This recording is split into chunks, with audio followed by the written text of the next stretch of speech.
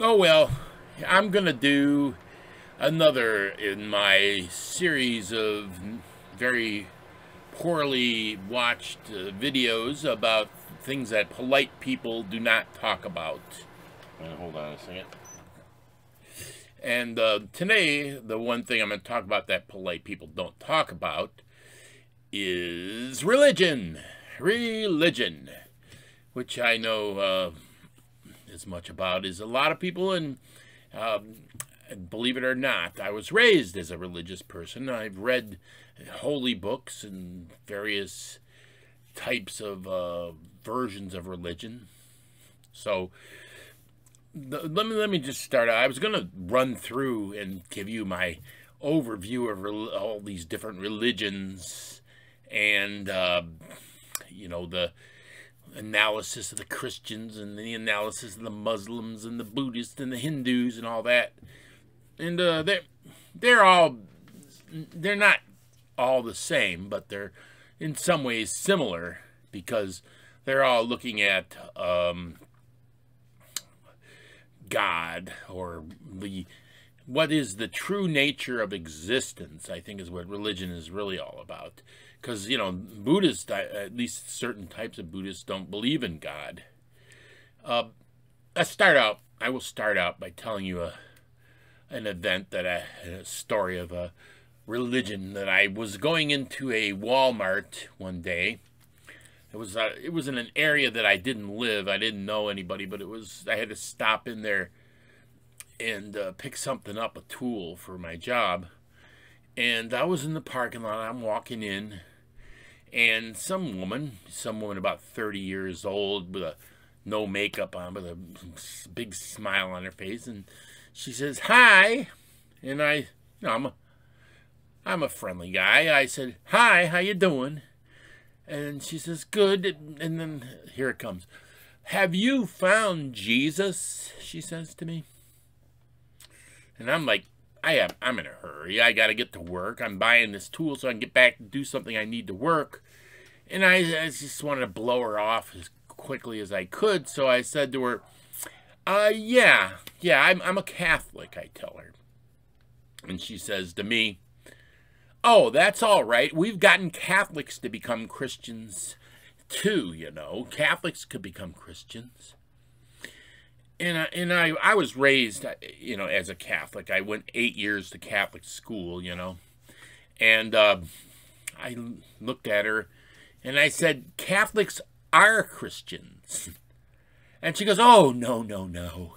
No, there's something completely different. They're not Christians, she says. So I just said goodbye. And well, you know what? But what I started to do with people like that since that time, and anybody who just walks up to me in the clear blue sky in the middle of the day, sometimes anyway I do, is when somebody says, hello, can I interest you in changing your entire view of your life and everything, and you should be my view of life and take my view of life and become a Christian?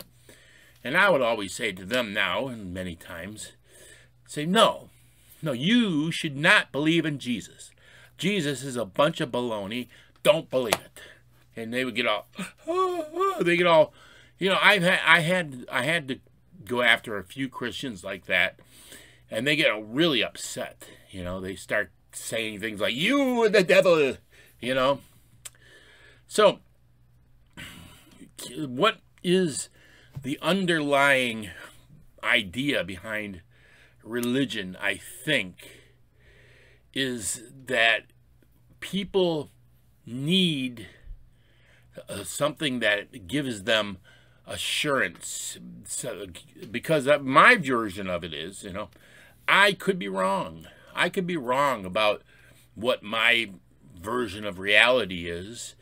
My version of reality is I have no idea what reality really is. I don't have. When you die, do you die?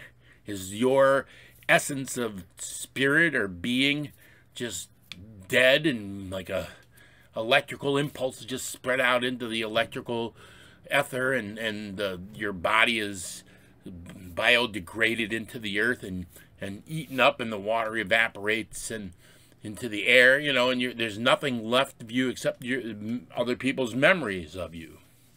I mean, I don't know. I don't know. And I don't think anybody does know.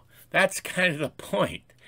You know, they try to tell you that they talk to God, and when they pray, they can make things okay. And, you know, but I don't see any evidence of that whatsoever. I see no evidence that any of that is true. But I could be wrong.